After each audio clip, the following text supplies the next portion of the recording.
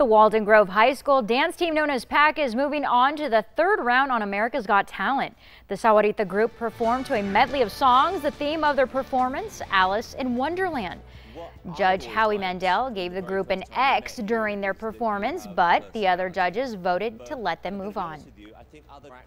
I mean, other than the remarks that Howie did, I mean, everybody else loved them. And everybody else here, I mean, I think they did a wonderful job. I was able to see them live. The PAC dance team will now move on to the live shows, which you can catch right here on NBC. Those live shows will begin in the next coming weeks. Stay with News 4 Tucson on the latest updates on the team.